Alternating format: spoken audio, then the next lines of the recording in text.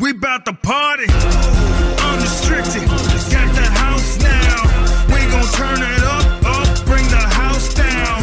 Got that bass space pumping, make them bounce now. Flossing like they bossing and the freaks are coming out now. AEW Unrestricted, I am Aubrey Edwards, he is Will Washington. Welcome to our podcast where we talk about all kinds of fun stuff happening in the camera, in front of the camera, behind the camera, all these things at AEW.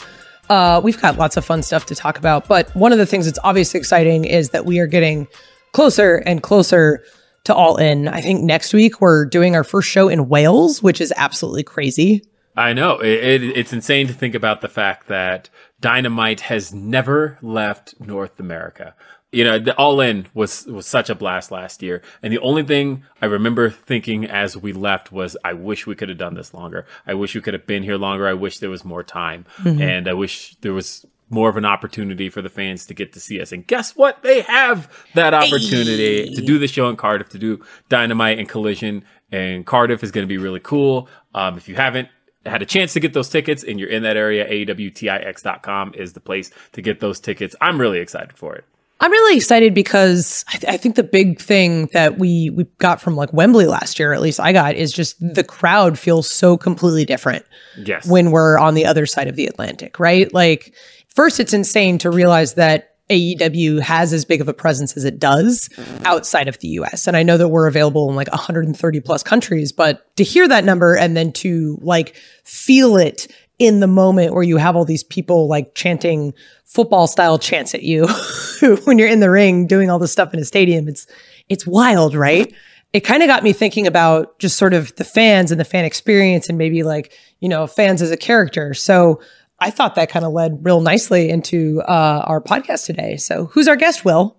Well, today, Aubrey, we're joined by somebody that I'm quite familiar with, that I get to work with on a regular basis. I've shared many a car ride and a couple of churros with. She is the one and only Jennifer Pepperman. What is the official title? Is that a VP of Content Development for AEW? Yes. Jen, thanks for being here. Great to be here. Thanks for having me. This is exciting. Okay, we got to run through the background a little bit. So you're a 3-time Daytime Emmy Award winner. Yes. Which is insane. I remember reading the press release when you got hired. And one, I was excited because I was like, oh my God, we have a woman in the room. That's awesome. Like from a representation standpoint, our roster was already like, had a rocket strapped to it. And I was like, this is going to be so great for us. This is amazing. And it was like 3-time Emmy Award winner. Oh my God, she's legit. So I'm curious, like coming out of the gate, what's the difference between writing, because your background's in, or a lot of your awards were all won in soap operas. Like, what's the big difference jumping from soap operas to wrestling? My awards actually in soap operas, which sometimes people don't actually know this. They're actually for directing, not for writing. Right. So I didn't know when I first started in wrestling at WWE, I didn't know anything about wrestling. I mean, I knew what it was. I hadn't, been a fan. I didn't have a background. So I kind of really just got to be like a sponge and learn everything I could from like a lot of very different talented people. And I realized that professional wrestling is like this magical, beautiful art form. And one of the things that I was really taken by was that the audience is actually like a character. So after I'd been working for a couple of months, like I had this sort of aha moment. And I was like, dramatically, it's not that different than a soap opera, except in professional wrestling, you have a good guy and a bad guy in dramatic conflict, but that conflict is solved by fighting in a wrestling ring. Whereas in a narrative drama, it's, solved by, someone gets shot, someone gets stabbed, people fall in love, people get divorced, someone's cheating on someone, All of that happens in wrestling too, by the way. It does. Hopefully not the shooting, but it does. Yes. The conflict is solved, by fighting in a ring. So there's a ton of similarities between soap operas and wrestling. Oh, I love that. Well, as we'll circle back to that in a little bit, I want to talk about you coming to AEW. How did that conversation initially start? It initially started with a conversation with Mercedes. I worked very closely with her at WWE. And so it sort of, started as a conversation of like, that she has this really great opportunity to come to this really great company.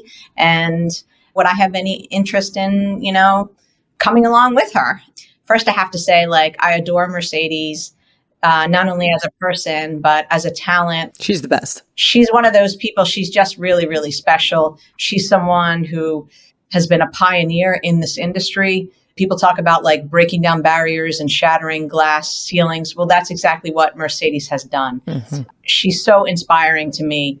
I think Mercedes doesn't even actually know how talented she is. And we just really connected, creatively. I love the creative process. What I love most about the creative process is that it's collaborative. I believe the creative process is best when it's collaborative. And Mercedes is a really great collaborator. We work really well together. And I just believe in her so much. The WWE was a really great place for me. I worked with a lot of really great people there. I have a lot of friends there. I wish them well. But for me, Mercedes and our working relationship was really unique and really special. And so it was a chance to continue that journey wherever it might take us. So I have to say one other thing, though, about coming to AEW. So that was the first step. And when I met with Tony, I immediately wanted to come work here. He's the best.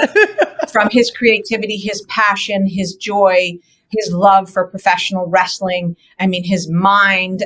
So Mercedes was the first step. And as soon as I met Tony, I was like, I need to be here. It's one of the things that I love about wrestling, the longer I've been in it, is realizing it works the same way as a lot of other industries. Like when you find those people that you really enjoy working with, you tend to follow them and go to the other companies because you've had such a great experience, and kind of just changing the setting allows you guys to be the same people, but learn and share in new experiences.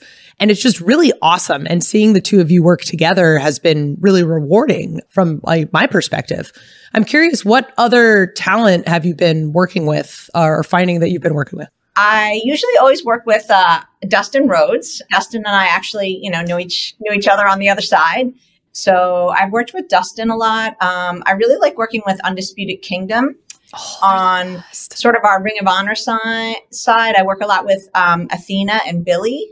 I've worked with Bryan Danielson, of course. I kind of just, whatever's going on in the show and, whoever I can work with, I would love to work with. And I think, one of the things that was really cool and really the place that I think you and I really got to work together the most was starting out in Mercedes' first real feud in AEW. It was the Willow and Mercedes feud, and getting to put those promos together. I remember the contract signing was just a blast to put together. Yeah, that was really, we had a lot of fun. I mean, that was really, I didn't know Willow, and that was a really great, Will was so great in that. Will is so super talented. He never takes enough credit for how talented he is. He doesn't. To put that out there right now.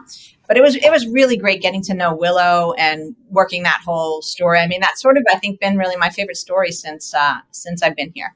Yeah, and I say that because I was literally just 24 hours ago rewatching the contract signing and just thinking about how that came together. And literally when Mercedes was up in the air and the crowd coming to their feet and they were just waiting for that moment with the table, everything was just chef's kiss. It was so much fun. And I think I knew in that moment, I was like, this is going to be a great working relationship. And and honestly, one of the things I love when somebody comes into AEW, because I talk about this a lot on this show, about how AEW is very much a cornucopia of professional wrestling. When you think about people that have so many backgrounds, you have people who've got backgrounds in Ring of Honor, people who've had backgrounds in TNA, people who've had backgrounds in WWE, people whose first experience in wrestling is in AEW, whatever it is. But people have so many backgrounds that come from so many different walks of professional wrestling. And that was the thing I loved watching you come into the company, was that when you came in, so many eyes lit up and so many people walked in and were like, oh my God, Jen's here.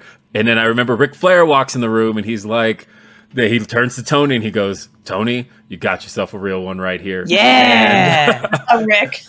And so what was so great was recognizing right off the bat how much of an impact you had made on so many people throughout your years in professional wrestling, and knowing that you had come into professional wrestling with no real prior knowledge of it is such a cool thing to me. You did have a lot of reuniting here coming to AEW, no?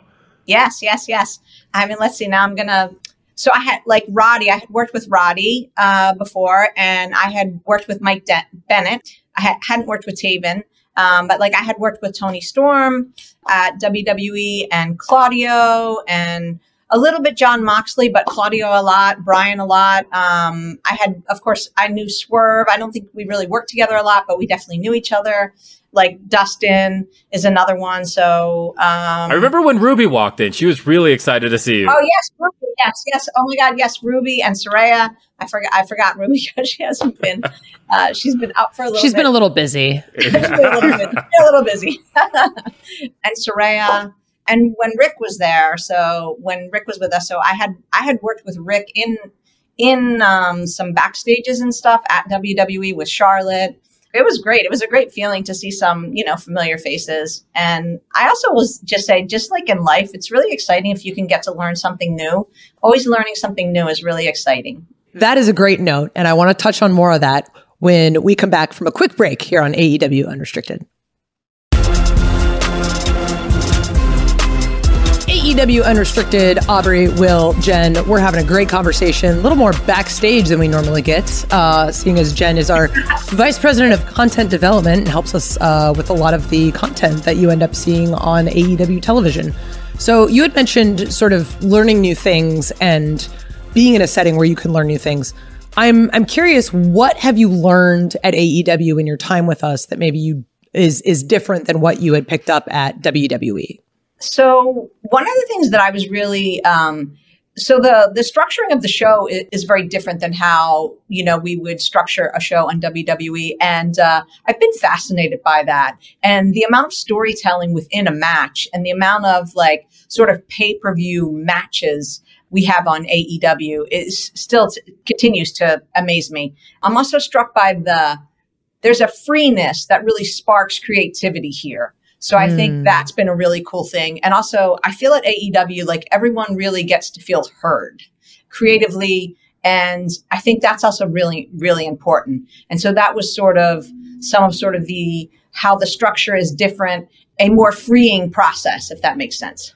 I kind of love that observation about the storytelling within matches, because that is something that we really do focus on a lot as a company in making sure that our audience is connecting with what's happening in the ring in terms of the story we're telling.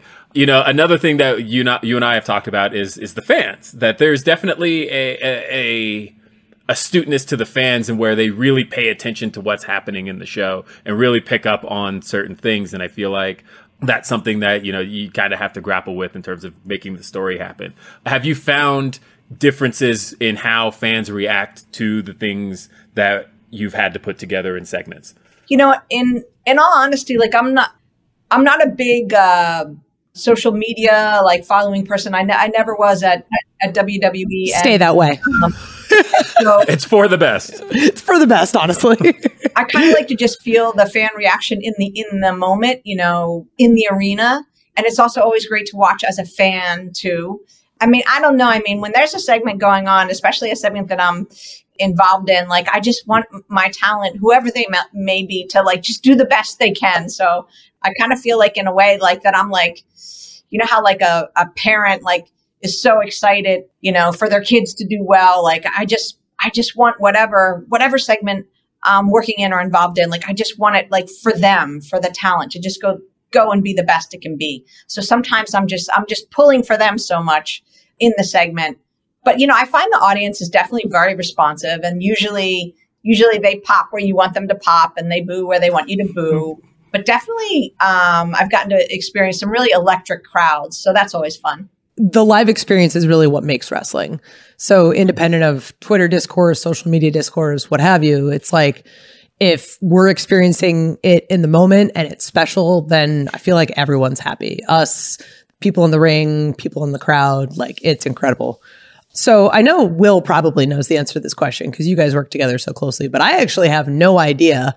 What does a show day look like for you? A show day is a little bit different on a Dynamite day when Mercedes is there than maybe a collision day. They're kind of on a Dynamite day, I've pretty much, discussed whatever segments Mercedes and I are working on. And I actually do, sort of write out a segment for her so she can, see it. And I always find like with talent, especially if they have a match, if they're going to cut a promo, it's easier for you to write some words down for them. And it's easier to like look at that and be like, okay, well, I want to say this. I don't want to say that. I want to say this, rather than just them starting from scratch. I mean, that's just kind of like how I'm used to working. So Mercedes and I would have probably like emailed back or texted back, a segment. And then If there's something that needs to be rehearsed, we'll rehearse it. But then it's basically just, rehearsing the promo with her and, making sure she feels really good about it. Then if there's any other pre-tapes, that I can jump in on and help on, just sort of like lend a hand wherever I can sort of lend a hand. I agree with that, on a Dynamite day, when you talk about, obviously it's, you work so closely with Mercedes, but, watching you on Saturdays at Collision, those are the days that I notice you kind of get to know more of the talent that you haven't gotten to work with. And then, there's producing pre-tapes. You've done pre-tapes with Top Flight, with Shane Taylor Promotions, those guys. Oh, I love Shane Taylor Promotions. Oh my God, the best. Yeah, they're the best. They're so great. And just watching you get to work with those talents who have really wanted to pick your brain and get a feel for how you put together a segment. Would you agree that Saturdays have given you more of an opportunity to get to know a lot more of the roster? Yes. So on Saturdays on Collision, I love basically being in the pre-tape room like all day.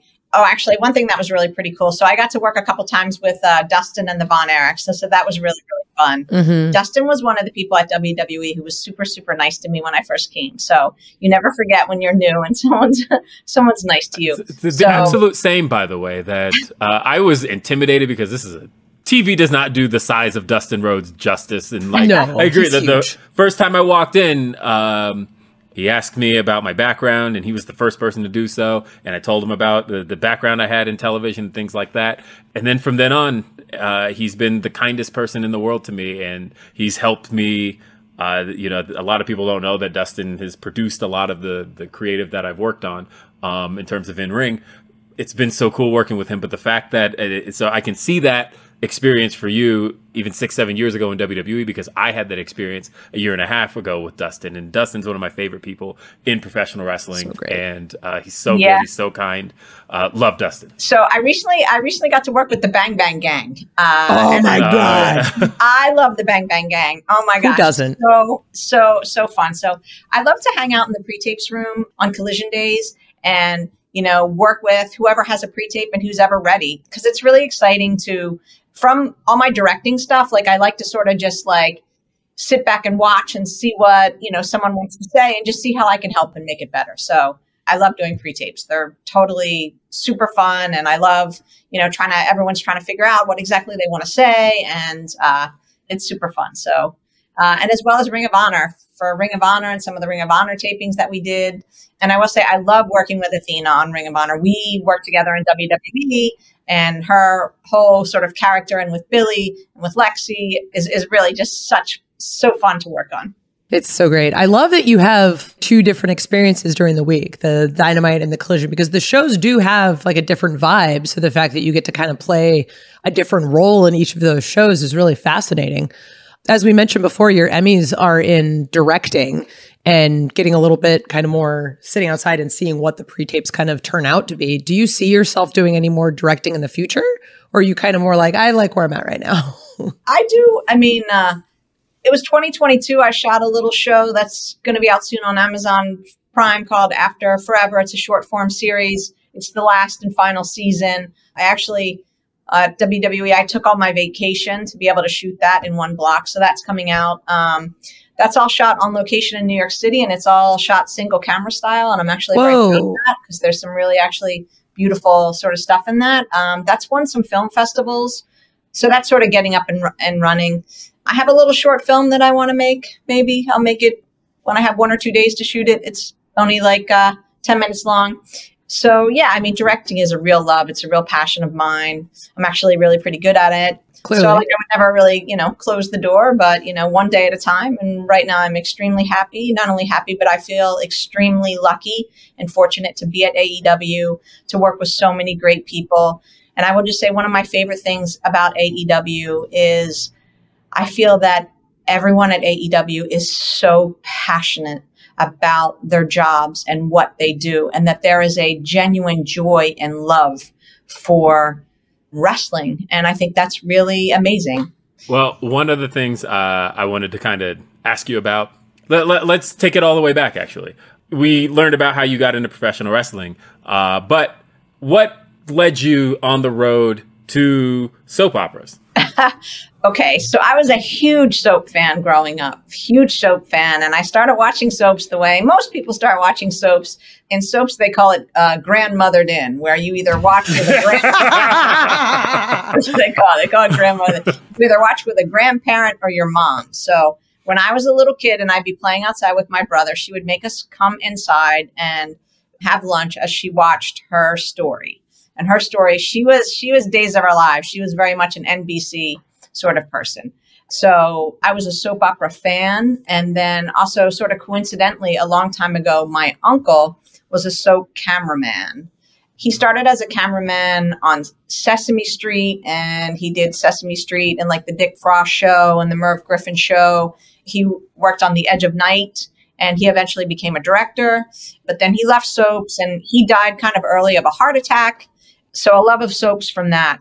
Actually, it kind of relates in a way to my uncle, but he was dead at the time, unfortunately. But so I was doing extra work in New York City. So I went to Syracuse University. I, believe it or not, have a BFA in acting, except now I very much do not like to be in front of the camera, only behind but, you know, as things change. And I was doing extra work on Guiding Light. I sent in my little headshot and resume, and I got extra work on Guiding Light. And I'm waiting for my set to come up. And this woman, they say, you need to go to the control room right now. And I'm like, oh dear, gosh, what did I like, didn't even eat any of the catering. Why do I have to go, have to go to the control room? And this woman was like, Jennifer Pepperman, are you related to Dick Pepperman? And I said, yes, that was my uncle. And she was like, I'm Kathy Marr. She's like, I used to date your uncle like way, way back. And I had no idea. So she was like, do you want to come sit in the control room?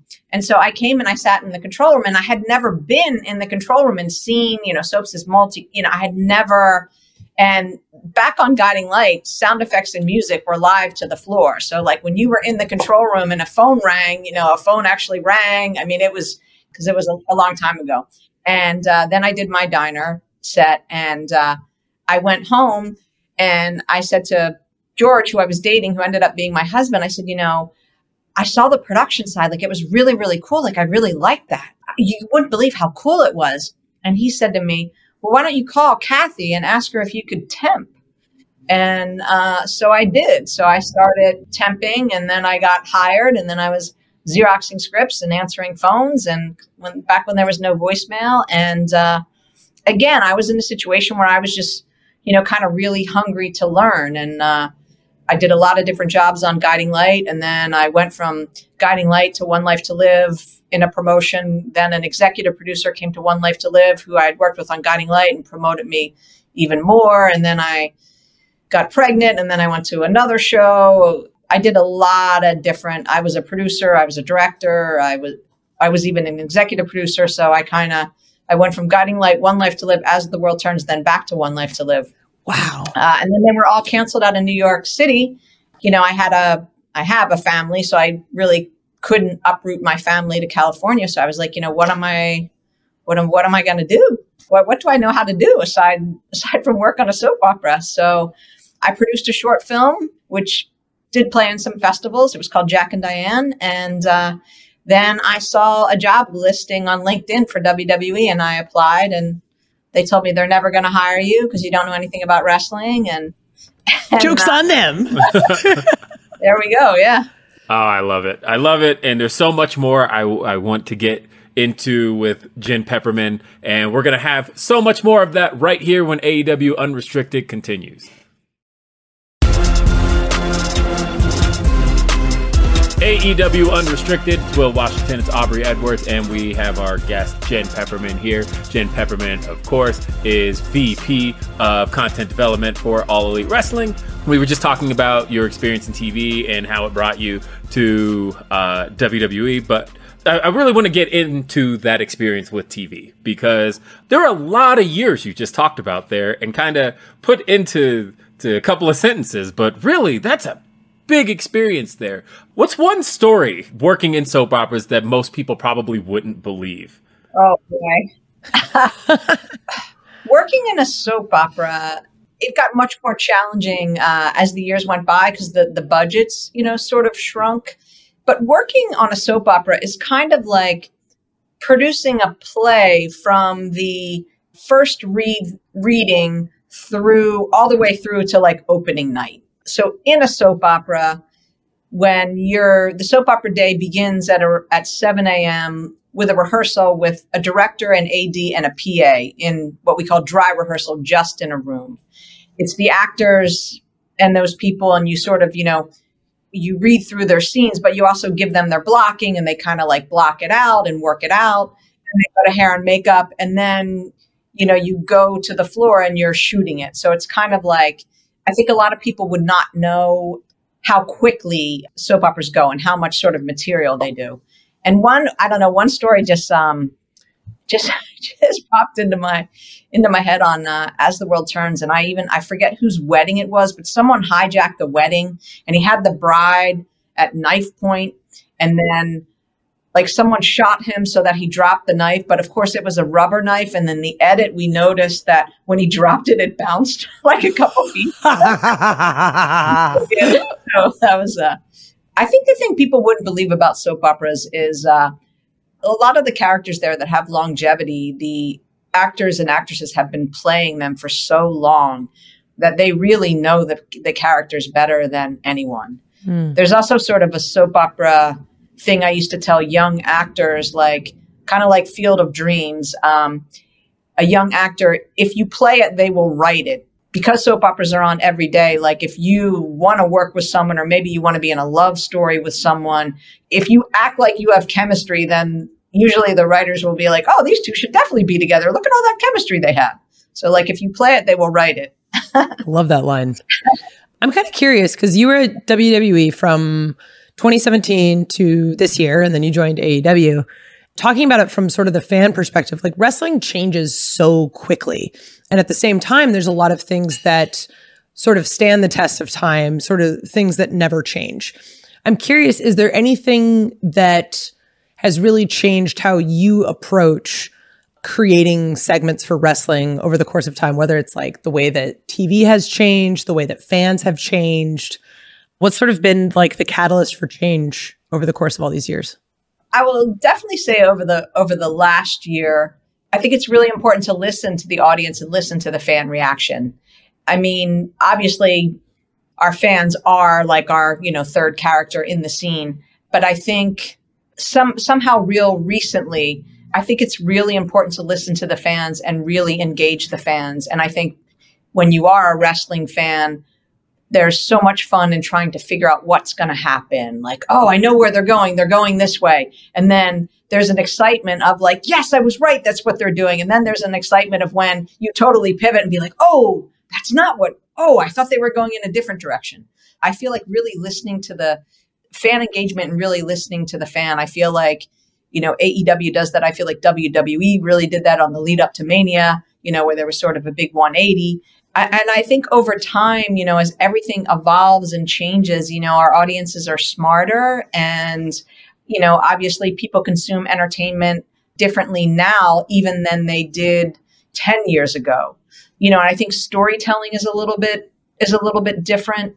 I just think, as things change, and this goes for the narrative world too, dramas need to change with the times, so it's very, very interesting to me because whether you work in professional wrestling or you work in a narrative drama, or I should say, whether you're a fan of soaps or wrestling or sports, everything is very subjective. Mm-hmm. In soaps, our audience was always very vocal about, you should do this or you should do this. And same thing in wrestling, the audience is very vocal, which I think we all love. But even in professional sports, it's like, can you believe, the fourth quarter time was running out and they ran the ball? They should have thrown the ball. Fan-wise, everything is very subjective. I think it's very important to be in touch with what people like and what they don't like.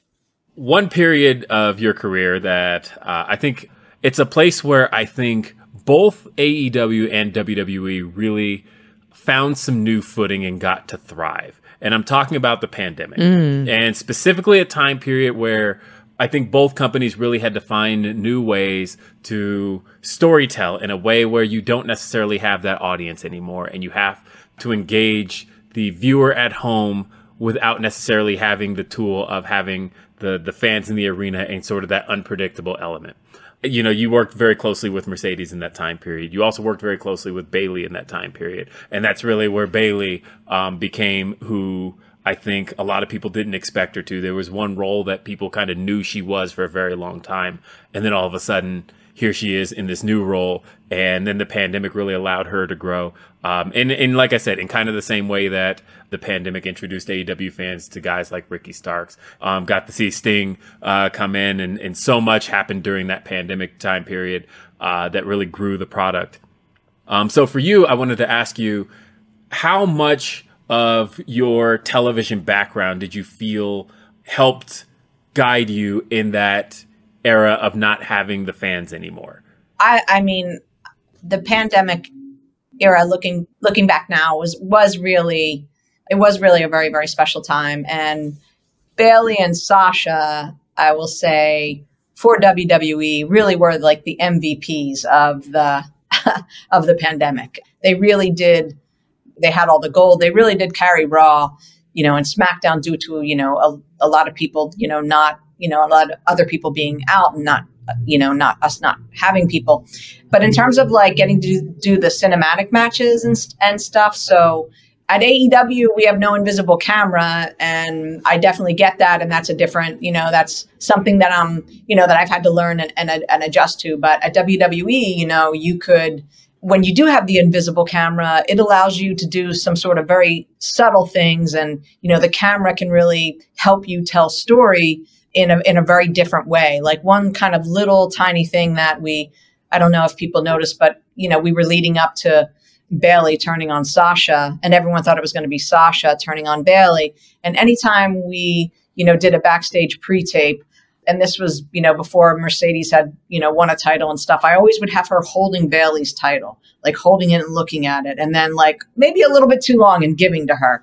But, you could do something like start tight on a title, see someone's hands, pick it up, come to their face, and then widen out, Bayley's warming up, and, oh, here's your title, like just sort of little sort of nuance things like that. Like, I mean, one of the things I love about being a director is, you learn how to visually tell story when you do have freedom and to do things very differently. I remember we did a backstage with Dolph and Sonya, right after, the big Mandy and Otis, WrestleMania thing. And just the way we shot that with her in the foreground and him behind her, talking to her was very much like a two shot and tightening in. And we were limited because we were in this tiny warehouse. So being able to have a lot of freedom with the camera, even in, a minute 30 shot, it's a lot of fun to me. Cause like I said, it's fun, and just doing very subtle things in camera movement can really help tell a story. So that was really a lot of fun for me. Hearing you describe that, it becomes very clear your directorial background, because you're telling the story purely just with camera shots. And it's like, oh, of course she has this incredible background, and it's definitely influencing a lot of like the way that you create all these segments and stuff. And it's just absolutely fascinating. When we would do, and even like a 15-second shot, like camera movement can really help. So when I was working with Rhonda, like Rhonda's a legit really fighter, and she's really good at striking, so I would be like to the guys, can we start on this empty frame and let her punches in and then widen out and we see it's her widening out? Or can we start on the shadow of her doing it on the wall and then come to her, and even though it's only like a, 15-second shot, to me, it's very fun and very creative. But I understand why, there's definitely different schools of thought, and there's no right way to do something. I mean, like I said earlier about everything's just subjective. Like my opinion is only my opinion. Exactly. But even then, 15 seconds can do a lot when you only have, say, 90 seconds in a pre-tape. That's insane. So setting a scene is completely, wow. Yeah. I'm kind of curious, as we wrap up here, what would you say is like the biggest piece of advice you would want to give to someone who is interested in writing for wrestling? I guess I would say, this is just the way that I approach it, because it's kind of the only way that it's just how my mind works. I would say work backwards. I would say when you're trying to write a story, think of the end of the story and then go back to the beginning and figure out how you're going to get there. But I would say think about the dramatic conflict. Think about what the good guy wants and what the bad guy wants. Think about why these two characters are fighting. And then overall, I would say to anyone who's getting into any career, you don't have to be the smartest. You don't have to be the most talented, but you can be the hardest worker. And it matters if you try hard, and it matters if you work hard, and it matters if you don't give up. So if this is your dream to work in wrestling, write your own wrestling show, post it on Twitter, keep trying, keep trying. And the other thing is, like, don't let anyone tell you no. And like I said, like, just try hard. Just keep trying. You know, it's kind of like in Finding Nemo, like just keep swimming. Just keep swimming. If I would ever get like down or insecure and like, I don't know what I'm doing. My God, I don't know. Is this any good? I wrote this. God, maybe this sucks. Like, what am I doing? And I would just be like, just keep swimming. Just keep. It really matters. Like, everyone thinks it's like, I told my son this. It's like, you know, he was a big soccer player, and I was like, you don't have to be the fastest, you don't have to be the strongest, you don't have to score the most goal, but you can outwork, out hustle, outlast. That's really the key. Yeah, you know, honestly, and the beauty in professional wrestling is that, and I think everybody in wrestling has those moments of insecurity where you're not sure if anything's going to work, but it's that feeling when something you did goes out in front of the fans. And regardless of all the anxiety you had about it leading up to it, the moment they react, it's always worth it. Yeah. So good. Jen, I want to thank you for being here on AEW Unrestricted. This has been a wonderful interview. It's given us such wonderful insights. You can, of course, check out new episodes of AEW Unrestricted every Thursday on your favorite podcast platforms. We've got video episodes available every Monday on our YouTube channel if you want to see our beautiful mugs. If you want to see the work that Miss Jen Pepperman does, you can check out AEW Dynamite every Wednesday, 8 p.m. TBS. We've got AEW Rampage every Friday on TNT, AEW Collision every Saturday on TNT, and watch new episodes of Ring of Honor every Thursday on Honor Club. Watch ROH.com. This has been AEW Unrestricted. I'm Will Washington. She's Aubrey Edwards. We'll see you next time. Have a great night. Peace. Thank you, guys. Come on, throw your hands up, let me see you. Unrestricted, got the house now. We gon' turn it